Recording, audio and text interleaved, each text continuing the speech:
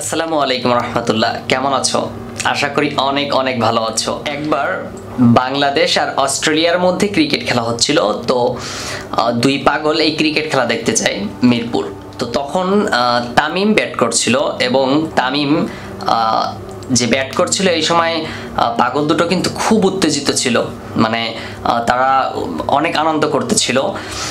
একটা সময় তামিম একটা 6 মারে, তো 1 নাম্বার পাগলটা হঠাৎ চিল্লায় ওঠে এবং বলে গোল। 2 নাম্বার পাগলটা কি করে জানো?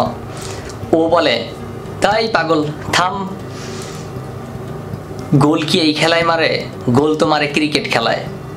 তার মানে প্রথম পাগল ক্রিকেট খেলায় 6 মারাকে বলতেছে গোল, আর 2 নাম্বার পাগলটা কি বলতে চাচ্ছিল? গোল কি এই খেলায় মারে, মানে ক্রিকেট খেলায় মারে। দেখতেছিল ক্রিকেট খেলা, কিন্তু বলতেছে গোল কি এই খেলায় মারে? গোল তো মারে ক্রিকেট খেলায়। তো এই দুটো কথার মাঝে বোঝা যায় ওরা না বুঝেই কিছু একটা করে ফেলে, না বুঝেই তারা কোনো একটা সিদ্ধান্ত নিয়ে ফেলে, যার কারণে এই প্রবলেমটা হয়। তো আমরা এই আইসিটি নিয়ে অনেকটা এরকম পাগলের মতো হয়ে গেছি, যখন যে যেটা বলে তখন সে সেটাই ধরে নেয়।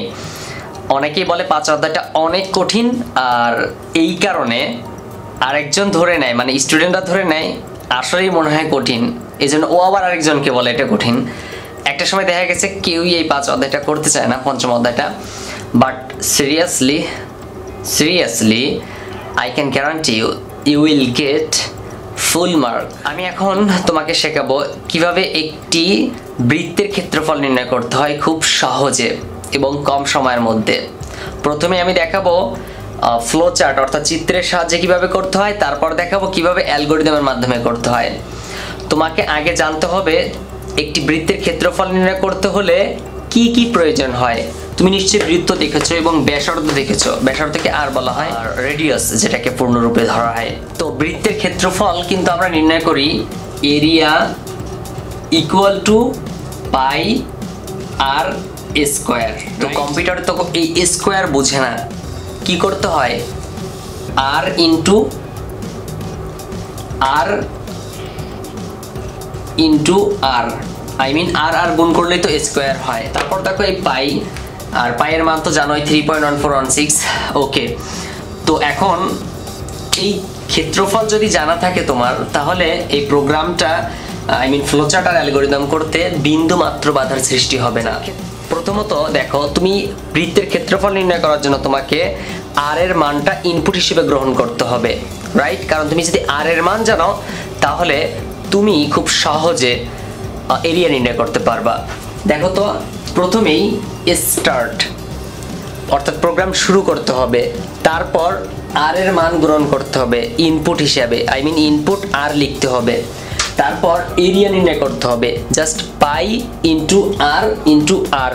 আর ইন্টুটা তুমি আগেই এর পুরো ভিডিওতে দেখেছো যে ইন্টুটা কেন এরকম হয়, কারণ কম্পিউটারে কোনো প্রকার ইন্টু দেওয়া থাকে না, শুধু স্টার দেওয়া থাকে, আর এটাই হচ্ছে গুণ, এটাই গুণ বোঝায়। তারপর প্রিন্ট এরিয়া, যে এরিয়াটা আমরা নির্ণয় করবো এই এরিয়াটা প্রদর্শন করতে হবে।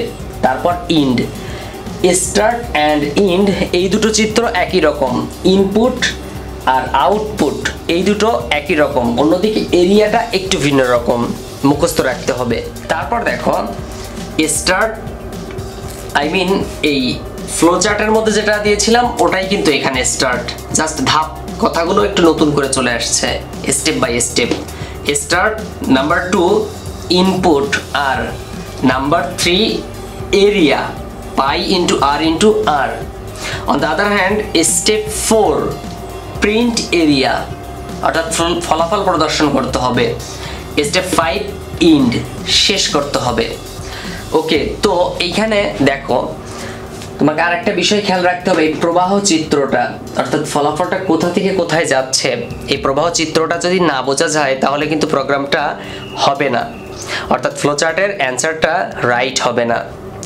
So thank you so much for patiently hearing my speech. I think you have subscribed my channel. If you don't have subscribed my channel, please subscribe my channel to get more video about ICT, accounting, English and finance. Thanks a lot for patiently hearing my speech.